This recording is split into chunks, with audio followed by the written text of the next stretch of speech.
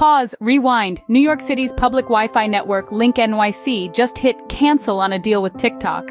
Out of phone service on public displays? Not happening thanks to national security concerns. Representatives Gottheimer and Torres are calling action on TikTok's ties to China.